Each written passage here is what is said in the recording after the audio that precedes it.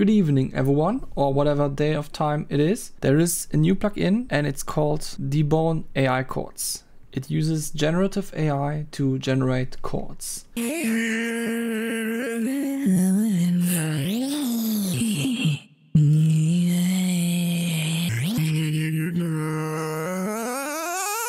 And in this video I'm going to check out its capabilities on the example of this beat.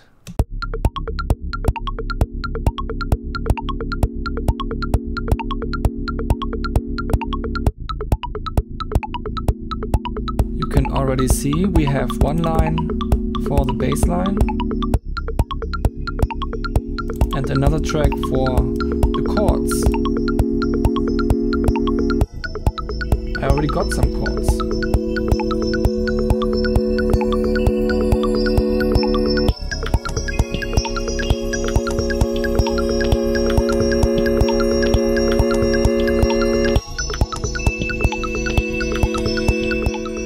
And now I'm searching for new chords that will work with this part.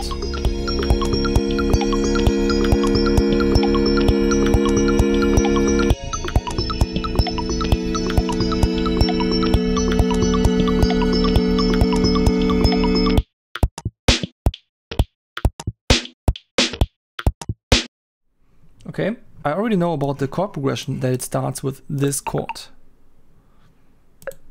which is an A sharp minor 7. So if I put here A sharp and then I say what kind of chord progression I want to have, maybe futuristic, utopian, natural, elaborate. I don't know, maybe that would work. These are just some words that come to my mind when I imagine what kind of texture I want. And now I want to have a lot of chords. The processing is online, by the way. If you turn off your internet connection, then the plugin doesn't work anymore. Okay, now I can play back the chords that I received. That takes too long. I can change the playback settings down here.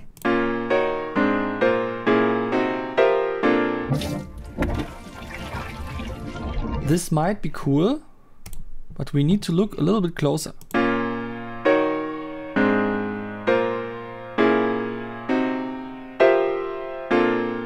It's a little bit hard to tell if these chords are good. The problem is, if I take this instance of AI chords and go to the chord track and then put it there in front of the instruments,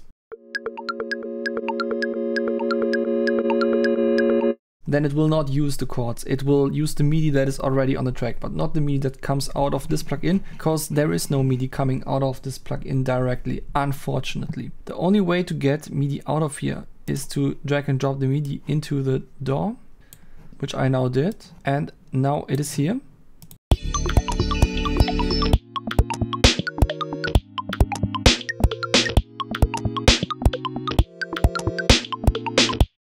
Okay, nice. Now I have a lane for the bass line as well, but it only gave me one MIDI track. What I can do then is to change this from include to split. And now when I drag the MIDI in, it will separate the chords from the bass line.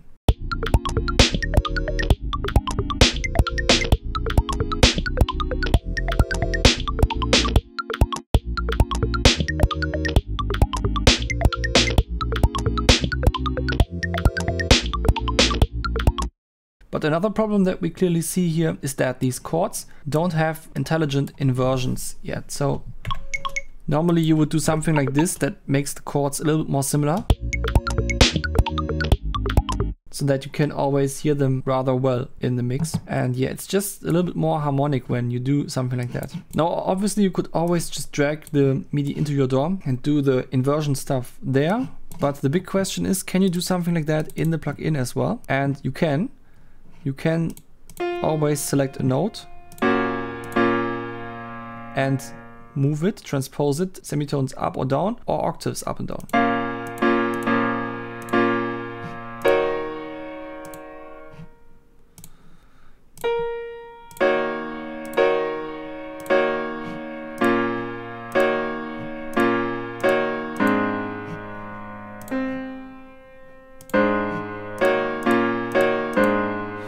But I must say I don't really like this workflow because you can't see the chords side by side while doing this. I prefer the workflow to do that in the DAW. So now I will edit the MIDI notes in the piano roll the way I like it most. First of all, you gotta know that the plugin adds some strum to every note, and it's always a little bit different, a little bit random, which is kinda cool, but I think they should add a feature to turn that off, because it is just a little bit of work that you always have to first highlight everything, and also at these endings make sure that it fits. The plugin could just let you turn off strumming so that these kind of things are sped up.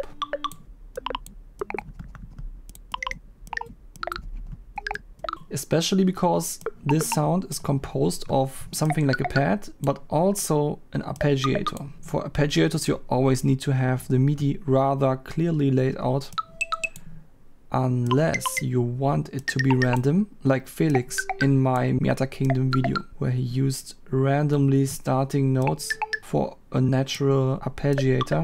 Weil was sehr archetypisches ist, dass an Stellen von großem Drama so Arpeggiator kommen mit Flöten oder auch Klarinetten.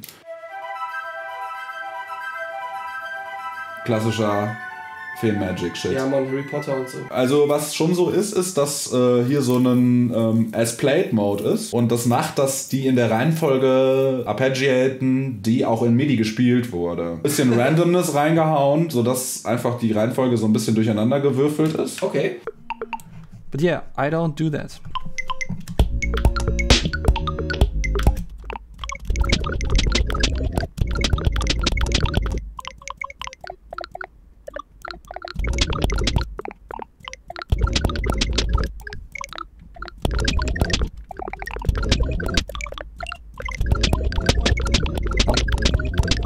Okay, overall that was a pretty fast way to get to a nice chord progression, even though I had to make all of these inversion thingies myself. I would say that this has future potential for more AI applications, because I would be surprised if an AI couldn't figure out what the best inversions for a certain chord progression are. It always follows certain patterns that you can kind of see with a human eye. And when a human eye can see it, then something that resembles a human brain can also see it, at least to some degree.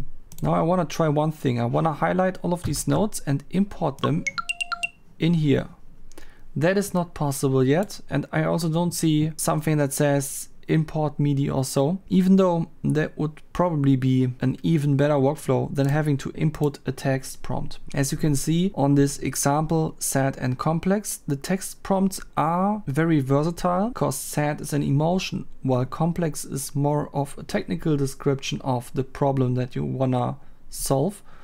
So that means that you can use both emotional and technical terminology in the prompt editor to generate a chord progression. But my problem with that is that you are not always capable of even describing what kind of music you want to make with words. It's not a surprise that you are a musician, because if you were more like a writer, then you would work more with words. But since you are a musician, you try to avoid having to work with words. You would rather tell your story in terms of sound and emotion. So even though this is a very liberal way to generate something with text, just the fact that it needs you to import text is already reason enough for this sometimes not to be very intuitive. Importing chords and then hitting generate to continue the chord progression would make much more sense in my opinion, because then the AI could reference the stuff that you already have in your chord progression to generate new chords. Instead of having you describe what your chord progression is supposed to be like, it would just see the chords that are already there and conclude, you know, if you're starting with a chord progression like that, then it's pretty likely to go on like that. I think that would be much more effective. But yeah, apart from that, I think this plugin is pretty cool. I also like that it's free. I wouldn't necessarily want to spend money on it because it's not that hard to just write your own chord progression. It's just a nice little gimmick that you can use to find maybe slightly different chord progressions. I don't know. Yeah,